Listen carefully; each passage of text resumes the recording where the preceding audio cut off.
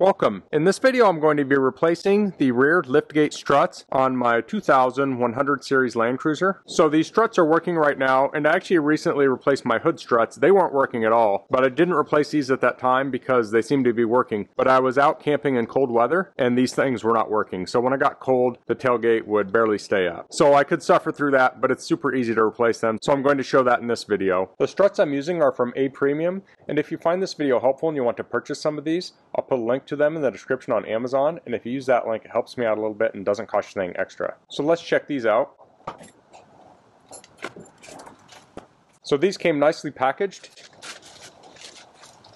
So with Toyotas, a lot of people like to use the OEM parts, but OEM liftgate struts are very expensive, so I like to go with aftermarket. Now if these were to fail on me someday, it's only just going to inconvenience me, it's not going to leave me stranded. But I will say I've had very good luck with aftermarket struts. So the tools we'll need are a 12mm wrench and a 12mm socket. You also potentially will need some locking pliers or vice grips to hold the tailgate up, or you could also have a friend help you. So let's get started. So I'm going to put the tailgate up so I can get closer. So I'll be doing the right side first, so let's head over to the left side. So I don't think this will support the liftgate all on its own. So I have a pair of vice grips here and I will clamp these on here. Now you do want to be very careful. If these fall off, these could damage your paint. So it's probably safer to actually have someone hold it up for you. But if you're working alone, another would be to put some sort of prop in here. But you just want to support this while we take the other side off.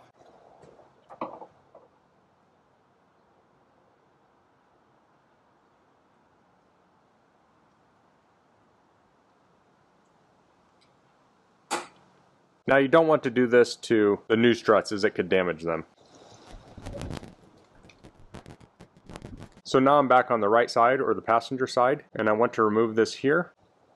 So I'll use a 12mm wrench.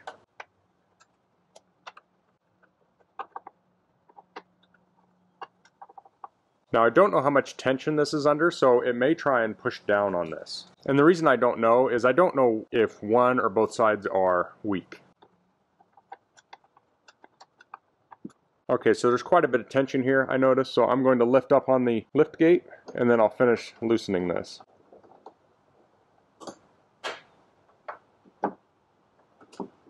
Okay, I got that out, so I'll let the tension off. Now I'll switch to the upper bolts. I'll loosen both of these.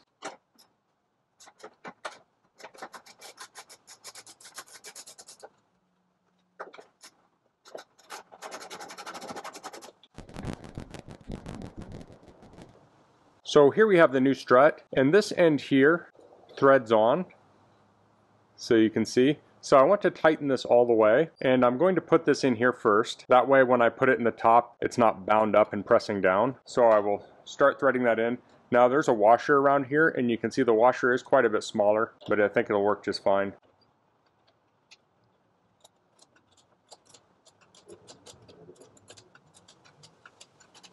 Now when you tighten these down, be careful. I have had these break. It wasn't on this brand of strut, it was on a different brand which might have been cheaper, but still these don't have to be incredibly tight. So just snug it up a little bit, but don't over tighten. So when we get to the top here, this is not going to line up now because I tightened it. So I'll just loosen it until it turns enough to be in alignment. Now I'll probably have to lift the liftgate while putting those bolts in.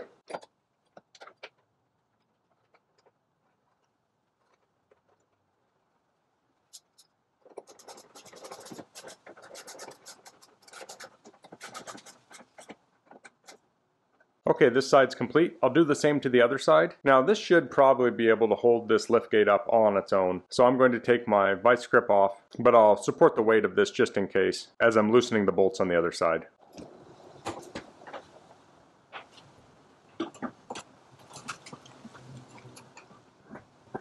Okay, so it doesn't appear as if a single one will hold the full liftgate. So I'm just going to hold this up while I'm doing it. It would be best if I had a second person helping me.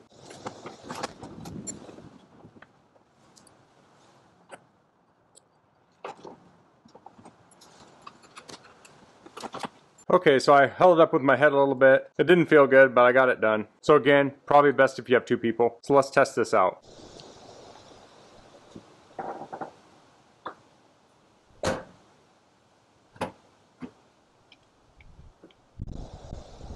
So that worked great. So I think most people with basic tools will be able to do this job. If you went to a shop and had them do this, this would probably cost you a lot of money. So this is very affordable. So that's how you replace the rear liftgate struts on a 100 series Land Cruiser. This would also apply to the LX470, and these instructions would actually apply to lots of vehicles with similar type struts. So that's all I'm going to cover in this video. If you have any questions, please leave them in the comments. If you like this video, please click like. If you haven't subscribed to my channel, I'd appreciate if you could do that. And thanks for watching. Until next time, goodbye.